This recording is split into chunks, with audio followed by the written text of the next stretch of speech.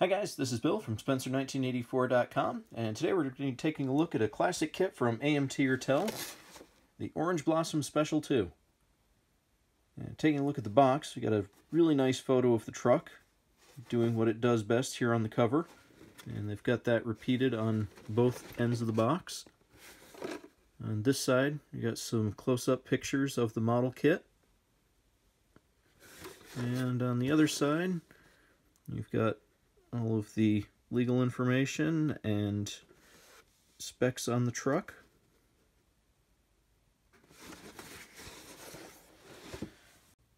And now taking a look inside the box, I'm going to start off with the decal sheet, which is showing its age a little bit.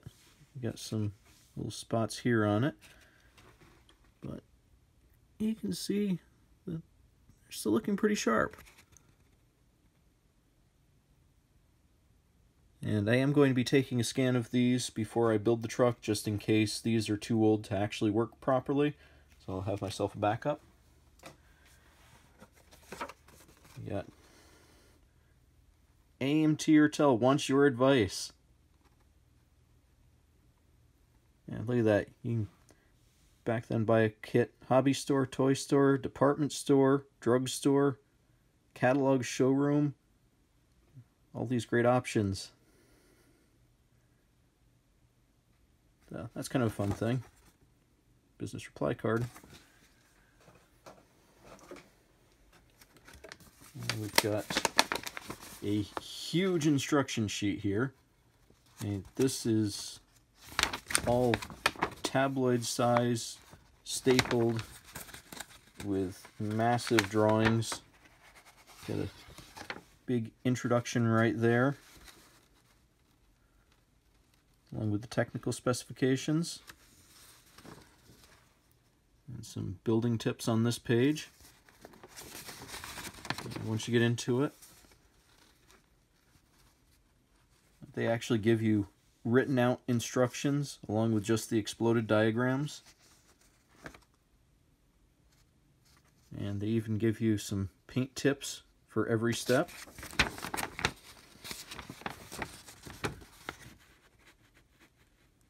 These are pretty impressive, actually. Very unlike what we're seeing right now.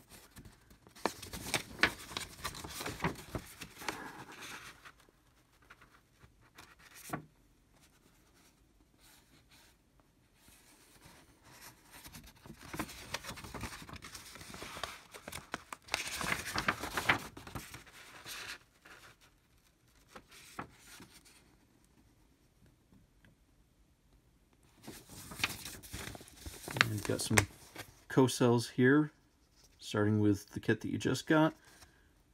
AMT also had a Bigfoot kit and Tennessee Thunder. And the other thing I like about these is they're actually punched so that you can put these in a 3-ring binder if you wanted to keep them. So that's pretty cool. And to the kit itself, the tires, we're starting with some Puller tires, which I know there are some resin copies available nowadays, and as far as I can tell, they basically started with the tires that came in this kit. You do have to clean up the back sides of them, but they're nice and sharp. Got some Firestone Skinnies for the front. All the parts were bagged. And first we got the cab, which is pretty sharp. Got some nice molded detail there for the door handles, all the seams. Got a bunch of removed tabs, along with this big chunk of plastic here. But as far as flash goes, there really isn't any on it at all to speak of. Just a little flap right there. That's it.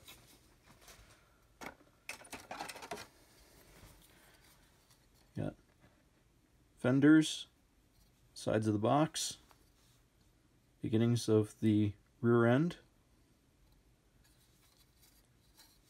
and again, those are nicely cast. A couple of ejection pin marks there but since the bed has a tonneau cover over it, you really don't even have to clean those up if you don't want to.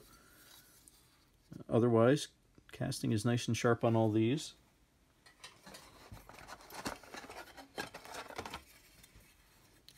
We've got said tonneau cover, rest of the rear end, headlight, front fenders, front axle, roll bar and frame components. We've got the inside of the cab right there, and it's actually got textured door panels on it, and some diamond plate there on the floor, along with the shift console. Nice detailing there again. Got some wheels, dashboard, and that actually does have the gauges cast in with some readable numbers in there. We've got the other headlight that broke off of its sprue there. Cylinder heads, tank, tailgate in front of the box, drive shaft here. The steering wheel is nice and delicate, actually has the ribs on the back side of it like it's supposed to. It's nice work there. And here we have the main frame components. Got the two engine halves, the hood, and the seat that continues the diamond pattern that we saw on the door panels. Got some nice detail here on the springs, both sides, and they don't have ejector pin marks in it, so that's a nice touch. We got some clear parts here. We've got the windshield, side windows, and the headlights. Got the back window, it's a separate, just came off the sprue for me. And we've got two chrome sprues here. I'm not going to be taking these out of their bags since they're nicely packed and not scratched up at all. So bear with me on that.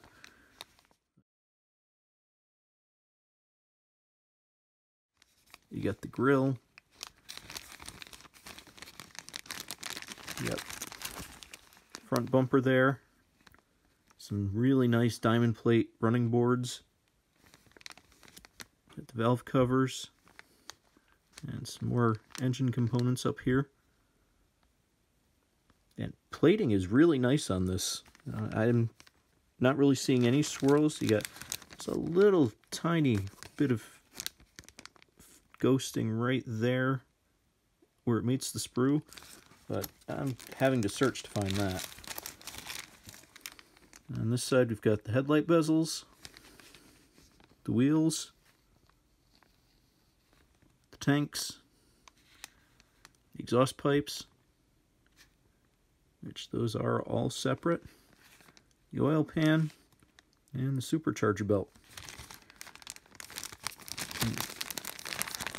I don't know if you can see or not, but the separation seam on these is almost non-existent. So this is just a really nicely cast kit. It does have a metal axle for the rear. And then the last thing is weights. Lots and lots of weights. And each one is cast on both sides. So you got a total here of 2, 4, 6, 8, 10, 12, 14, 16, 18, 20, 2, 4, 6, 28 in this kit.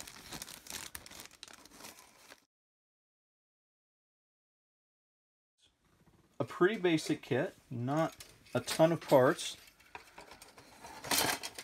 but what is here looks really good. This was definitely a high watermark as far as casting quality goes. Unfortunately, they are very difficult to find. I lucked into getting this one many years ago, and I'm finally going to get around to building it this year. If you find one at a reasonable price, it's definitely worthwhile because, like I said, they did a nice job on it. And it is an unusual subject matter. And so that's it. The Orange Blossom Special 2. Thanks for watching.